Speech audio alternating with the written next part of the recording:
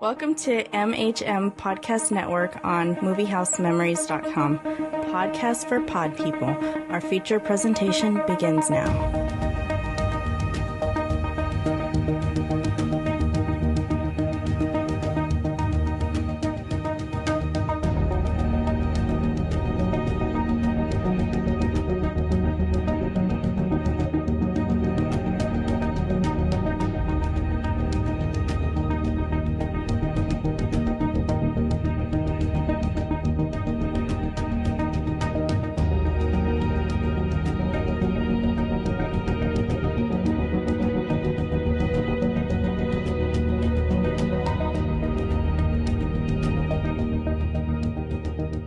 Welcome back to another episode of Movie House Memories, the podcast where we look back and review the films that we think are the most important films in cinema history. I'm Patrick, and with me, as always, are three people who spent a large portion of their lives in darkened movie theaters. First, the author of Duty, Honor, Empire, a 25th century love story, and the Coach Calhoun to our little group of individuals. Chris Haley. You know, I got some chills earlier, but they weren't multiplying, so I think there might be something wrong with me. Also with us is the woman who's the actual inspiration for Sandy, Lori Flores. Hello. Look at me. What? Now, are you Sandra D? Yeah, that's where I was going. Yeah, thanks. We're going to wait till the very end when you're all whored out. That's when she's at her best.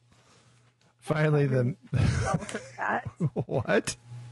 I said that's not very nice to call her that, just because she likes pants a little tight. Yeah, and no underwear, but that's okay. That's all right. So, finally, the man who's the youngest member of our group and an actual pussy rider, Matt Palmer. Good to be here and good to be greasy. Laura hates that I threw that in there. I do. How'd you know? Why don't you like the word rider? Hey, it's from your film and you picked it. I didn't know that's dirty. what it said. That's not what I sang when I was a kid. Hey, I was going to use the jokes that he makes all the chicks scream, but we didn't. I thought that was going too far. It's Scream. I'm just glad you didn't use an attempted rape joke. I kind of want to hear Lori's version of some of these songs. How she hears it in her head. When we were in high school and we changed the words.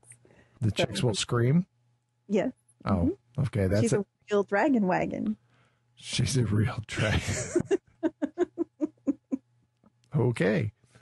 All right, and if you haven't figured it out yet, this week we're reviewing 1978's Grease, the next musical that Lori nominates for one of the best films of all time. Go figure. Yeah. Lori, do you have a summary for us? I really do. Does it have musical interludes? It does. Okay. The post-World War II era saw the birth of a new teen identity. These Bobby Soxers and Greasers had their own fashion, slang, and music. The movie Grease, which is based upon the Broadway hit musical, humorously celebrates this teenage culture. Greaser Danny Zuko, played by John Travolta, falls in love with wholesome and pure Sandy Olsson, portrayed by Olivia Newton-John, at the beach over the summer. They believe they are saying goodbye as Sandy returns to her native Australia when the summer is over. Fast forward to the first day of school at Rydell High School. Sandy is trying to make friends with the Pink Ladies, a rough group of girls. She tells them about her summer nights. Danny tells a racier version to his greaser friends, who are a gang known as the T-Birds.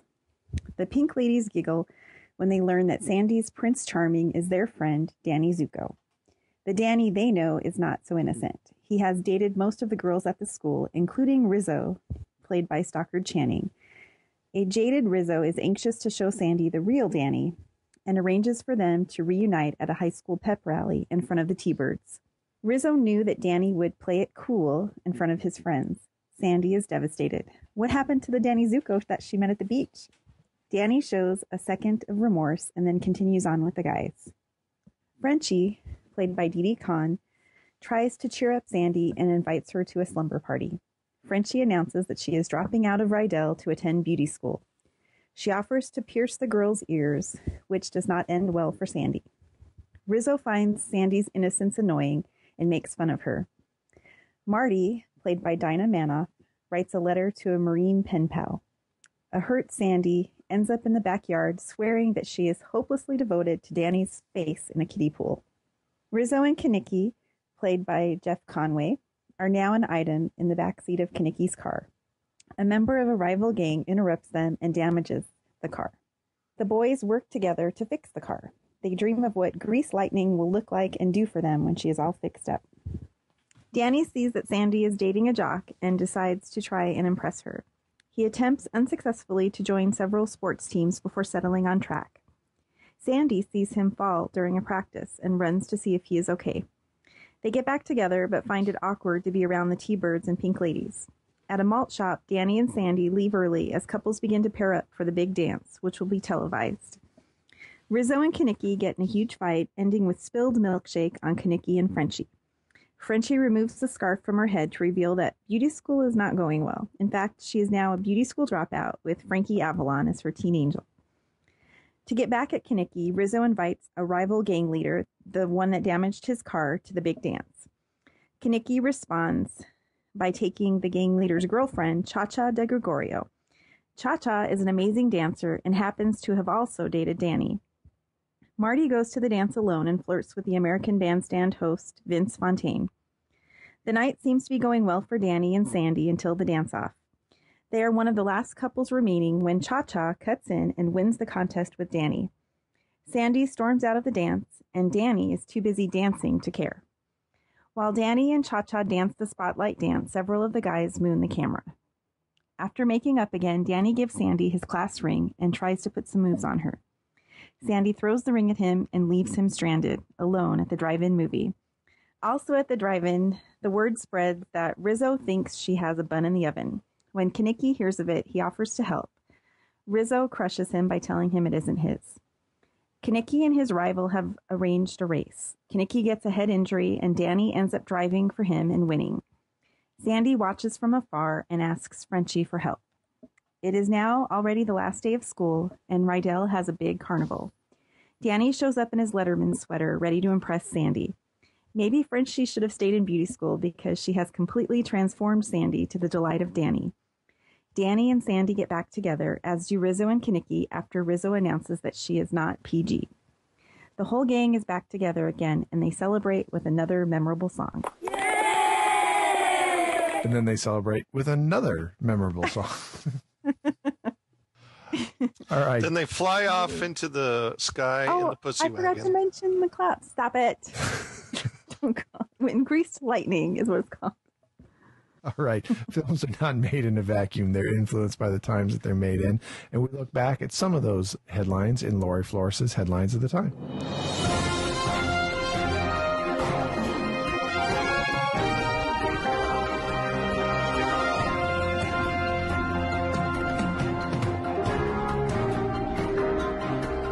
Okay. In 1978, the Nobel Peace Prize. Let me start over. She's fixated on P words now, and she can't get it. Look what you guys have done. I'm going to start over. Okay. In 1978, the Nobel Peace Prize was awarded to Israel's Menachem Begin and Egypt's Anwar Sadat. Can an Israeli man be named Bacon? Begin. Oh. Did I say it like Begin? The year saw 3 popes, as Pope John Paul died on August 6th. His successor, John Paul I, died on September 8th, and he was replaced by John Paul II. Jim Jones' followers drank the Kool-Aid and committed mass suicide in Jonestown, Guyana. Sony introduced the Walkman. They have one on display in the Smithsonian. I had one. And also in the Smithsonian is my Al calculator. Did you guys have one of those? Al calculator? Al, it was like a math game. And also my Welcome Back Kotter lunchbox. Is it in the Smithsonian? It's in the Smithsonian. Your yes. personal one, or did they just find a brand new one? Not my personal one, but the lunchbox I had. That's when you know you're old. Your stuff's in the Smithsonian. The Grammy-winning record of the year was the Eagles' Hotel California, and album of the year was Fleetwood Mac's Rumors. The first test tube baby was born at a London hospital. Balloon angioplasty was pioneered to treat artery blockage. The Cowboys defeated the Broncos in the Super Bowl. Help Yes, they did. The average median wage was Steelers couldn't even make it there. They tried to share the wealth. They didn't want to, That's why the next year the Cowboys are like, well, we'll give you one. Okay, just one for you. Yeah, what? Oh, yeah, right. Okay. The average median wage was $15,000. The average price of gasoline was 67 cents per gallon, and you could still buy unleaded gasoline, which sold for 63 cents a gallon. And playing in theaters was The Deer Hunter, Heaven Can Wait, Coming Home, and one of my all-time favorite movies and one of the best musicals ever, Grease.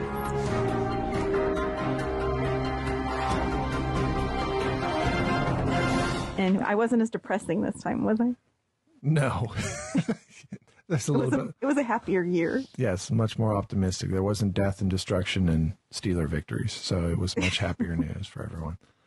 All right, we usually begin our discussions with the casting of the film, and this is no different. This time we'll start with the obvious male lead of the film, John Travolta, playing high school at 24 years of age. Lori, what did you think of Johnny Travolta in this film? I think he was perfect. I actually, we saw a off-Broadway traveling production of Grease, and he and Jeff Conway were in it. But they weren't the stars. They were supporting characters. When did you see this? When I was really young. The only reason I remember it is because we have the program, and there's pictures of them. Really? Yeah, I don't really have a memory of it. I do remember seeing the movie. I remember my mom taking me to the theater to see Grease. The movie? The movie, yes. Okay. But I don't really remember seeing the play, although I did. What part did Travolta play? I think he was just in the chorus. He was just it has a big ensemble cast. So he was just a T-Bird? Yeah, I mean, I don't even think he was one of the named characters. He and Jeff Conway were just kind of extras. Well, other than Adrian Zmed playing the part, I thought he was perfectly cast for this. Adrian Zmed? That's the next film, isn't it? Yes, it is. Matt, what did you think of Travolta? I thought casting a 24-year-old was a surprisingly good pick for a movie about kids having sex with each other. It took a little bit of the creepy out of it when it was like, oh, well, that's more of a grown man. Yeah, but I mean, he's arguably the youngest of the entire cast. Yeah. Yeah. I think some of the kids in school had gray hairs in their beard. No, I liked, on some level it was better that they didn't cast like actual people in high school, because I think that would have made it just a little awkward. Yeah, but it's hard to watch this film. I mean, I guess John Travolta is better than their first pick, who was Henry Winkler. Seems old for Happy Days and would have seemed really old for Grease at the time. Yeah. Even though this is still early in the run of Happy Days, but... Yeah, he hadn't jumped the shark yet. What about Olivia Newton-John, who was only 30 years old upon the release of this film, so only 12 years out of high school? Matt? Yeah, it's all right, I guess. I'll say she didn't look 30. She might have looked like she was only 23, which for a high school senior, again, still looked a little old. But, I mean, this isn't a role that really required a lot of acting virtuosity, so, she did it. She needed to be able to sing, which she can do. That's definitely in her wheelhouse. She sang well. I'm so biased. I thought she was perfect. So what can I say? I can't. This is like the first movie I ever enjoyed, and the soundtrack played every day in my childhood, so I'm just so biased. What films did your parents torture you with? This is the first film I ever enjoyed. That I remember. Oh, okay. I mean, that I remember. So I just think she was perfect. She did a very good job at playing a goody-two-shoes girl, and I think anybody next to any of the girls next to Stockard Channing would have looked very young. So she didn't really look terribly old for high school. And I do think she has an amazing voice. And if you think about some of the singers of the 70s, she's got to be one of the top vocalists of the 70s. So I wouldn't have even thought twice to pick her for this film. No, I would agree with. I think of the cast, I think she's probably the best cast as far as although she's 30, I think she looks the youngest of them all, and I think her vocal range she's obviously the best singer of the group or the cast entirely. So I thought she was the best cast in the film. Although I liked Travolta as well, but Olivia Newton-John I think was her talent suited the role as best as anybody else. But let's go to my favorite, Stockard Channing, clocking in at 34 years old when the film is released, playing a high school senior. Now, this is some sort of remedial high school, right, Lori? I mean, this isn't like a normal high school. They failed a few grades, and this is where they get sent. It's a normal high school, but it takes longer for some people to graduate. It's a normal California high school. All right, Lori, tell us about Stockard. I also thought she was fabulous. She brought a lot of depth and emotion to the character of Rizzo. The play is much more kind of campy, and they kind of made the movie a little more serious. And I thought she did a great job. I couldn't imagine much more campy than this film.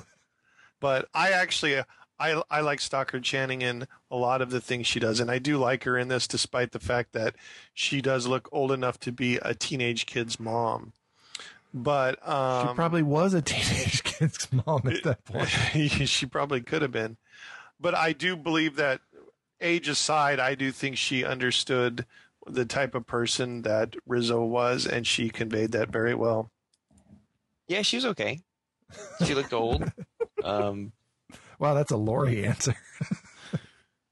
I mean, this just say it, Matt. You hate the whole film. Well, it wasn't the kind of movie that really acting played a huge part in. I mean, it was she did fine for the role she was given. I don't have any complaints. Well, one of the things of acting is you make the audience believe that you are that person, that role. So in this case, you have to make the audience believe that you are a high school student.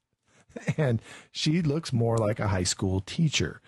That's my biggest complaint of Grease, is that they obviously look far older than they are, the roles they're supposed to be playing. But I do agree with Matt that it's a film that's very much driven by sex, and it would be weird to see actual high school seniors playing that role. Although I think even that day and age, you could find a 21-year-old or a 22-year-old. As Travolta, not the youngest looking 24-year-old by any stretch of the imagination, but I think it doesn't go beyond the realms of the possibility. But I think like Kaneki and I think, Stockard Channing both look way, way too old. And Didi Khan, although she's actually pretty young, she just seems old looking.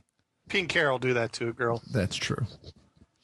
That gray-haired waitress, a little known fact, but she was a freshman in college.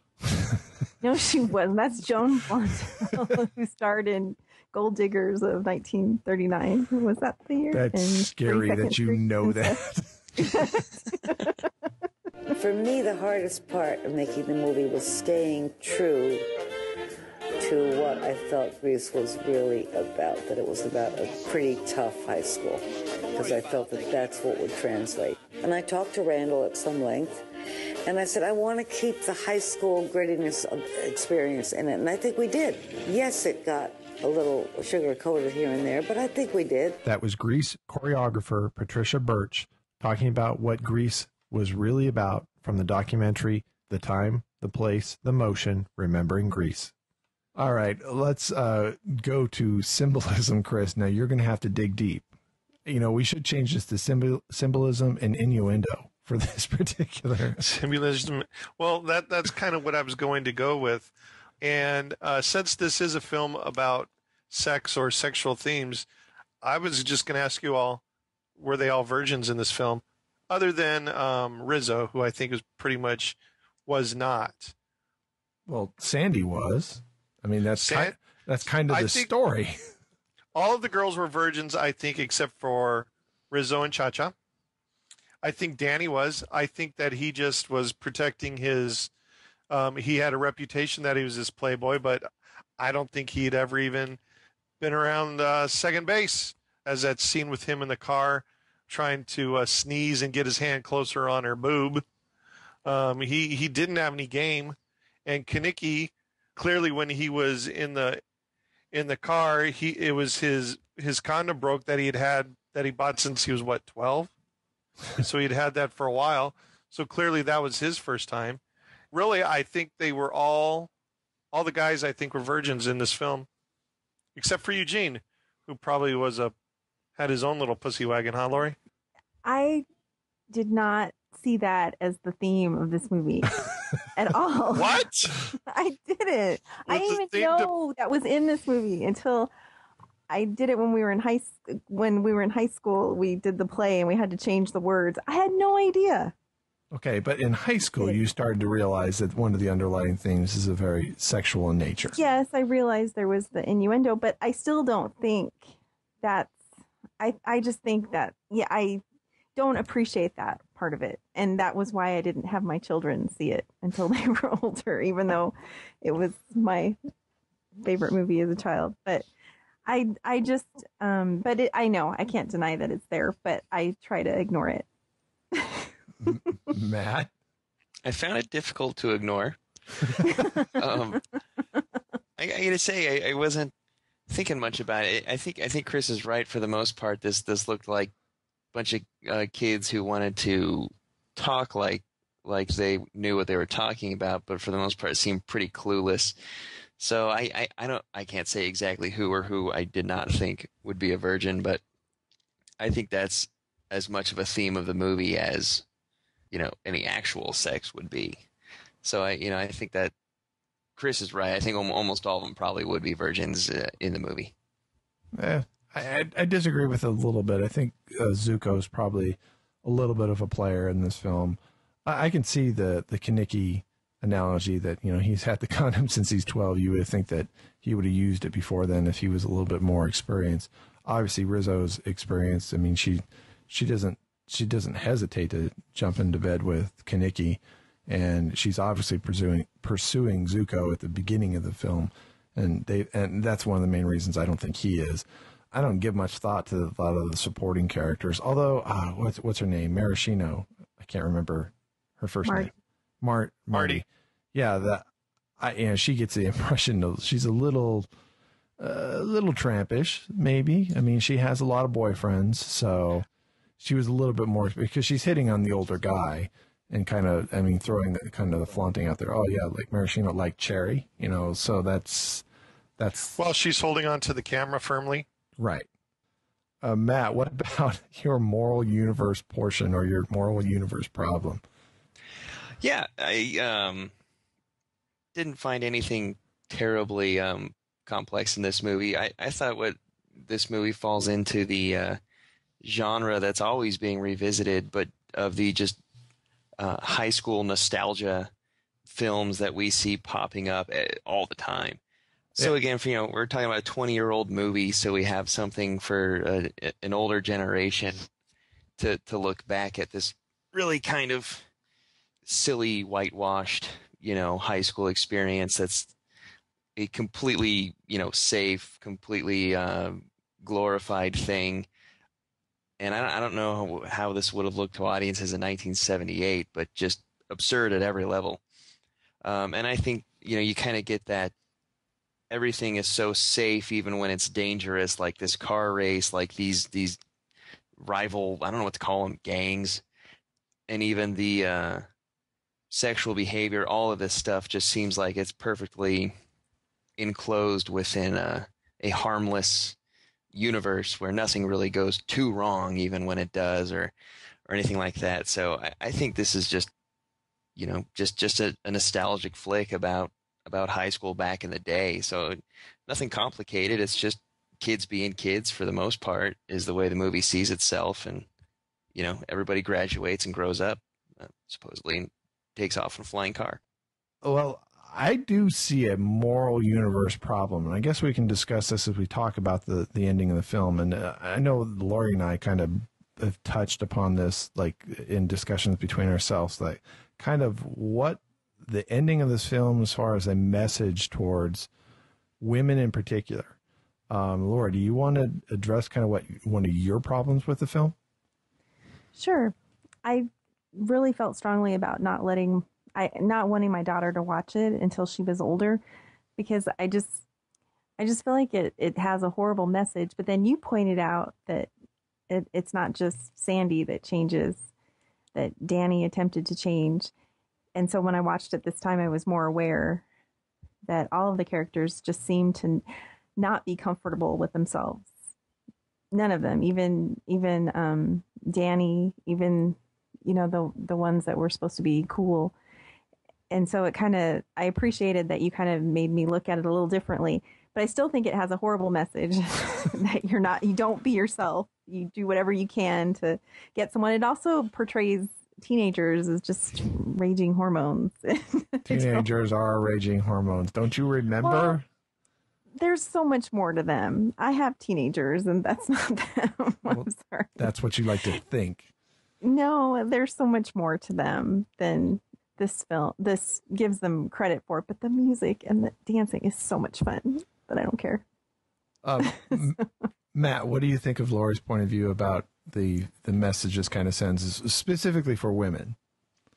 Well, I think where the message comes together, and I thought about doing this for my Mortal Universe portion, but decided against it. But I think you put two scenes together when Olivia Newton-John's character, when Sandy comes back and she's kind of transformed herself into who Danny always kind of thought would be a desirable person. I thought that was such a, again, that's where the message is extra, like, just bad, because Danny at one point got awfully close to committing a crime. He gropes her, he's trying to force himself on her. You could say he's got no game, but it didn't look right. I mean, it looked like a lot more than a horny boy being a horny boy. It looked like somebody who was trying to force himself on her.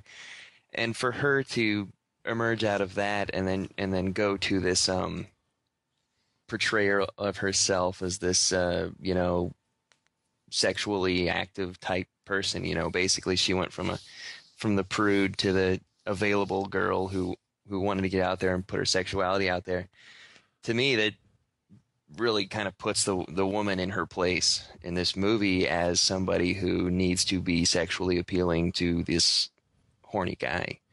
So no, I think is this the kind of movie I would want my teenage daughter to pay attention to? Absolutely not. I don't know. I kind of see this as a Gift of the Magi type ending, where the husband sells his pocket watch so he can buy his wife some combs, and the wife cuts her hair so she can buy her husband a chain for his pocket watch. I mean, it's Sandy changes herself for Danny because it's what he likes. He likes cars and this type of girl. And Danny changes himself because she likes the jocks. And in the end, they flip-flop their positions. So that's really the only way I've seen this, is kind of a campy, gayer version of Gift of the Magi. I would disagree with that, in that, first of all, I don't know if Sandy ever was interested in jocks. She was interested in that one jock, and I think she did that more to make Danny jealous. And she didn't show any interest in jocks. And he did that to be more appealing to her. But as soon as she comes out in the black outfit with the teased up hair, he strips off the Letterman's jacket, and his facade, his transformation is quickly left behind him, and he was once again the greaser. Although, his speeches, he's telling his friends, and he finally reveals what he's done, is saying, hey, she's important to me. So I do think there's an evolution of the character in that, but I do think that ultimately it's like, well, I can have everything I want with her right now once she makes her final transformation. So I kind of agree with Laurie's, although I teased her about it and said, hey, Danny did some transformation too. I do think that she makes the the ultimate, the bigger sacrifice, and that's where we're supposed to see that she's moved to his side of things. He didn't really move to her side of things. Which is just a horrible message for kids. It's not an ABC after school special. No, it's not. All right, what about the actual ending of the film? What did you guys think about the ending? I'll let Chris start with this one. I hated the ending as a kid. I hated the ending as a teenager, and I hate the ending now. What do you hate? What specifically? It's just anticlimactic for me. Sure, I do like that, that he changed for her and vice versa sort of thing, but that kind of should have been the end of the film, or they should have done something else. That whole carnival scene, I just didn't care for it. I don't exactly know how you would have ended this film, but them driving off into the sky, I've always felt was lame, and I will always feel that it's lame. And it just was a very flat ending to me. Pretty much once that dance number's over, I can't deal with it. I just don't know if I understand the ending. Like, I guess I don't understand what was resolved or what needed to be. It was like, hey, we're dancing and now we're not banging, and now we're dancing and we might be banging, and now we're in a flying car and we're all graduating. Like that, did I miss something? Like, what happened there? Well, and they're not all graduating, by the way. 3 of them have to take summer school if they go. And Dee Dee Khan comes back for Grease too. She's back there like 3 or 4 years later. So, well, okay, Laura, you want to go, and then I'll kind of voice my opinion. I loved it. I'm sorry. I agree the car thing was kind of weird, but I love the opening credits. I love the cartoon, and I love the closing credits. I love the yearbook. I love reading it and stuff. Have you ever looked at it? And all the characters kind of sign, and I love it. Sorry. Yeah, I disagree with Matt in the fact that I do think that there is some resolution. There is a conflict that, Danny's making the pass at her at the movie theater, and she's conflicted about she wants to be with him, but she kind of doesn't want to. She's stuck in her good girl image, her good girl world, and she has to make that final transformation to, for a lack of a better word, is the tramp. And that I'm not saying it's a good conflict. I'm just saying that's the best description of the conflict there can be. Of course, also the car race as well, but. I agree with Chris. The sing-songy, literally 2 songs right on top of each other, right there at the end, just it seems a little bit overdone, and I don't like the riding off into the sunset, flying in the air thing. This film has a certain sense of realism throughout the entire film, and then suddenly stops right there, and that seemed kind of silly. Favorite song in the film, Lori? I can't pick. I read that today, and I've been thinking about it all day, and I cannot pick. I was like, you're the one that I want. And then I was like, no, we go together. And then I was like, the reprisal of Sandra Dee. I love that song. I can't pick. Get a gun to your head. You have to pick one right now. Let's pick one. First one on top of your head. A lot of the songs from the play, Shana Na sings, there's a lot of really good songs that they don't even have in the movie that are they just play them at the dance. I don't know. I guess I'll say you're the one that I want. Only because you have a gun to my head. Okay. Favorite song in the play when you were in it? We Go Together. We Go Together? What did you play in the play? What part did you play? Frenchie. You were Frenchie? Mm-hmm. I smoked a cigarette on stage, too. The audience was like, ooh. Really? You smoked a cigarette? Because I find that more surprising than anything else. It was an herbal cigarette. We had to put a little disclaimer in the program.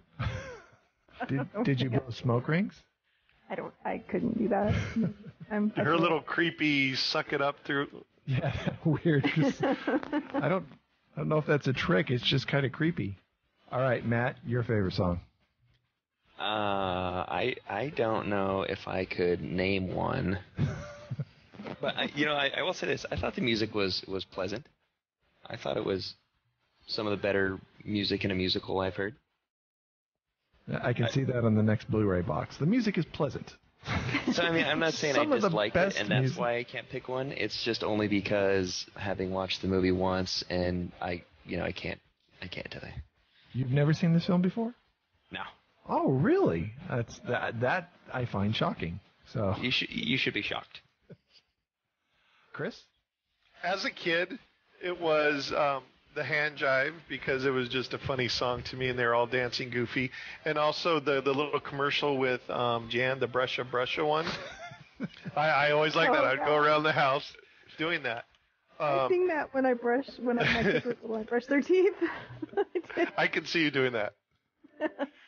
As an adult, the Summer Night song cracks me up every time because she's telling everybody how sweet he was and polite and his manners and all that. And he's basically telling all his buddies what a whore she is, and she puts out and all that. It's just a funny juxtaposition of the two. And so that one makes me laugh more now. No, I was stuck between Summer Nights and You're the One That I Want, but I think it comes out. I think the more fun song is You're the One That I Want, and I really like that. And I didn't know that until Lori mentioned that it was not actually in the play. I knew Hopelessly Devoted to You wasn't in the play, but I didn't know that that song, You're the One I Want, wasn't. And that would make me not want to see the play because that would be one of the songs I'm looking forward to hearing. No, it's a good song. The song that's in the play is good. It's just different. It's more of a 50s song, and I think they released that as a single before the movie came out. It was in the top 40 before the movie even came out. So, I mean, they wanted a modern song. And I like Grease too, and I think it's really cool that they had Frankie Valli sing it. Yeah, no, Grease is a good song too. I like the actual theme song to Grease as well, but I like the You're the One That I Want much better. All right, this wasn't on the outline, but Lori, least favorite song? Least favorite song? Oh boy. And you can't use the Brusha song. Because I don't count that as a song. Probably Sandy. I always just skip that on the record. It's just kind of a boring song. But the song from the play is hilarious. He's like, it sounds like real falsetto, and he's like, 'cause the heater doesn't work as good as you. Like that. It's really funny. He's like, I'm alone at the drive-in movie. It's really funny. Matt, I know you said you didn't have a favorite, but is there one that you did not like? I'm in the same boat. I can't single one out. Chris? How many are there? The Sandy one I don't care for, and I don't know. Is Alone at the Drive-In? Are they the same? That's the same song. And Stranded at the Drive-In. The other one I don't really care for is The Rock and Roll Is Here to Stay, but that really isn't made for this film. I think that was already out before this film ever came out. So. Oh, Beauty School Dropout. That's the one I can't stand. So it's my least favorite. I didn't like it till I lived it. Well, it slows down the pace of the film. That just goes off in a tangent that I didn't think it needed to be there, other than you wanted to introduce Frankie Avalon into the. Okay, did you know that Stockard Channing and the Pink Ladies and Dinah Manoff are the girls in the rollers? Yeah. Yeah. Okay, and in the play, it's much more campy and funny, and they don't sing it serious. Okay. They make it serious in the movie, and it's not the same song. It kind of ruins it. I didn't think it was that serious in the film. No, you have to see the play. It's really funny. I mean, they sing it like they're like na na na na na na na na like that. They don't sing it pretty. Oh. And I don't think they sang it pretty in this. But what'd you say? I didn't think they sang it pretty. Frankie Valli doesn't, or Frankie Avalon does a good job, I guess. I just think it takes the film in a different direction for 5 minutes that didn't need to go. Well, it's not really necessary to what little story this movie had. Correct. And I really just don't care about Dee Con. It's another parody of 50s, the Teen Angel movies and stuff. That's the point of it. All right, let's talk about the film's legacy and whether we'd put this in our top 100 of all time. First, grossed over, and I was surprised about this, over $394 million worldwide on initial release, and was, at the time, the third highest grossing film of all time behind Star Wars and Jaws. I didn't know it was that successful. I knew it was successful, but... Is that not inflation adjusted? That's not, at the time, it made, not inflation adjusted, so inflation adjusted Gone with the Wind still kills everybody, but... at the time was legitimately made more money than any other film besides Star Wars and Jaws, just pure box office, no inflation adjustment. But opened at number 2 at the box office behind Jaws 2. So No way. its opening weekend did not do very well. Nominated for 1 Academy Award for Best Song, Hopelessly Devoted to You, which was the favorite song of none of us. Lost to a song called Thank God It's Friday from the film The Last Dance, which I have no idea what that song is. No, The Last Dance is Donna Summer. The film's Last Dance, but the song Thank God It's Friday? No, wasn't it Last Dance? No, Thank God It's Friday is the song that won. I don't know that song. No, that was a horrible song. I would agree. I don't even know it. But it was. It's the one they played it during the opening credits, isn't it? Of that movie? I've never seen that movie. I've never even heard of it. Yeah. So, AFI's 100 Years, 100 Passions, number 97. 100 Years, 100 Songs, number 70 for Summer Nights, Chris's favorite song. AFI's Greatest Movie Musicals, only number 20. I was actually surprised about that. In 2008, Empire Magazine placed it as one of its 500 greatest films. Voted as the best musical ever by Channel 4, which is one of the British television network's channels, 100 greatest musicals. Film was also ranked number 21 on Entertainment Weekly's list of 50 best high school films. Another surprising fact to me, not in the National Film Registry, and that actually surprised me a lot.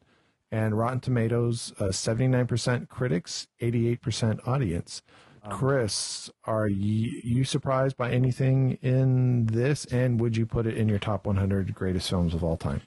You know, the only thing that really surprises me is that it's not in the National Film Registry.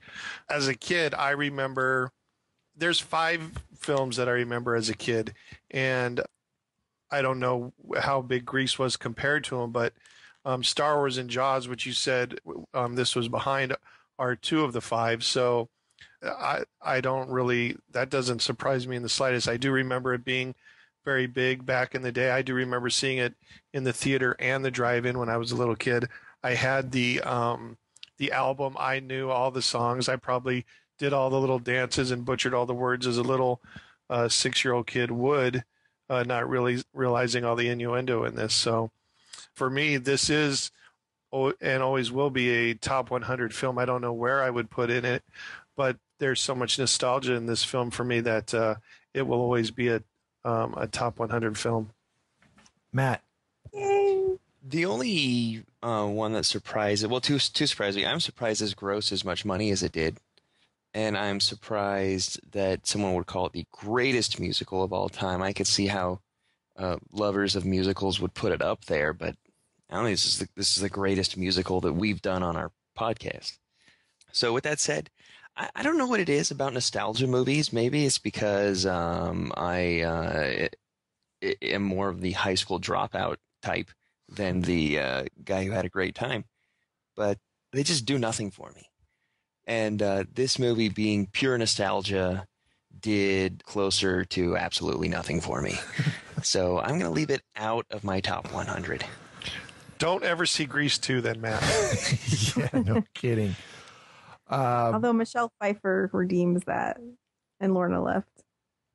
I know I know Matt and Chris and I took a lot of heat, especially from that letter from Jason when we bagged all over Singing in the Rain, and we mentioned that Grease would probably be one of the musicals that was cited at least by me, maybe by Chris, that he put in his top 100 films of all time. And, going into this, I would have told you, yeah, I put it in my top 100. Now, after watching it again, I don't think I would. I really don't think I put it in my top 100. It's probably as close as could be. It's probably if not my favorite musical, one of my top 2. But it's ultimately a pretty silly film, and I just don't think it's better than a lot of other films out there. Maybe there's some musicals, and I'm also just not a fan of musicals. It's hard for me to bump something else that I really care about, that I think is a really great film, to put in something that I think is just a fun time. I'm surprised at how successful Grease was, but the nostalgia for this film that has developed over the last nearly 40 years now, I'm surprised that it's not in the National Film Registry. I'm actually surprised it's not on the top 100 lists, more 100 lists. I know it's not going to be on mine, but I don't speak for everyone out there. So I would not put it in my top 100, although it's probably as close as a musical will get. It's still a film I enjoy. I like it. I own it. I will confess, I saw Grease 2 before I ever saw Grease. So that caused me almost not to ever see Grease because Grease 2 is horrible. But Lori, this is your film, so you get the final word. I'm speechless. No, I just love it. It's a lot of it is nostalgia. I just love the songs. It's emotional to me. So, but it's in probably my top 20, and it's just fun. If you just ignore bad acting by 40-year-olds trying to act like. I disagree with that. I think the acting was great. It's not meant to be Shakespeare. It's meant to be fun and kind of I don't know. I think everything comes together and is great. It is a fun film. That's what it is. Now, Laura, let me ask you this. Now, I believe when we reviewed Star Wars. Now, Star Wars is a film that defined my movie watching experience. I'd seen movies before Star Wars. I remember seeing Star Wars, and after that, I remember seeing films meant a lot more to me. Because that film, it became more than just entertainment. I became fascinated with films. Would you say that Grease has the same effect on you, that this is that type of film for you? Absolutely. And that's probably why I love musicals. That this puts you on that dark path that you forever. Yes. All right. That does it for this week's review of Grease. Thanks again for joining us and listening into our little bi-weekly podcast. And if you've had a good time, the fun doesn't have to stop here. You can follow us on Facebook at Movie House Memories or on Twitter at MH Memories. On either Facebook or Twitter, you can keep up on our written film reviews, news on upcoming films and Blu-ray releases, and information on upcoming podcasts on either Movie House Memories, Mail Bonding, which is mine and Chris and Matt's other little show, or Lunchtime Movie Review, our 80s film review, where someday I'm sure we will review Grease 2. After this one, maybe the four of us can get back together and bag on that film. So, I was going to say, can I join you for that? Sure, absolutely. You're going to have to sing the Cool Rider song for us then. No. She's got to sing Reproduction. Reproduction. And don't sit there and tell me sexual innuendo is not a part of that film as well. Okay, I know that, but I didn't get it. They're talking about scientific experiments. Yeah, they're talking about flowers and stuff. Right. What's the lyrics? Well, that's it for this episode of Movie House Memories. Next time, it's my pick again, and I am picking The Godfather. So, boys and girl, you've got some heavy movie watching to do in the next couple of weeks. So until next time, I'm Patrick. I'm Coach Chris. I'm Lori. Come on, Sandra D. And I'm Greasy Man. And we'll see you next time at our house.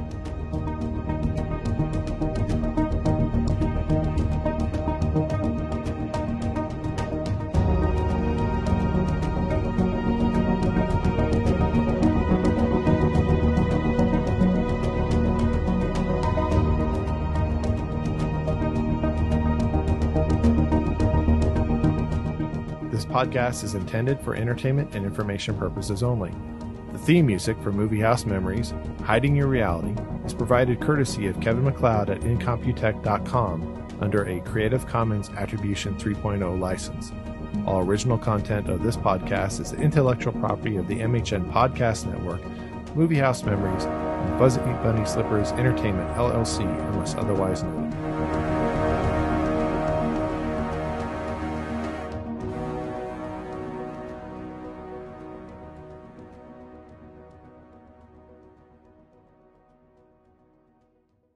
Hey, hang on a second. My son is playing some piano thing out in the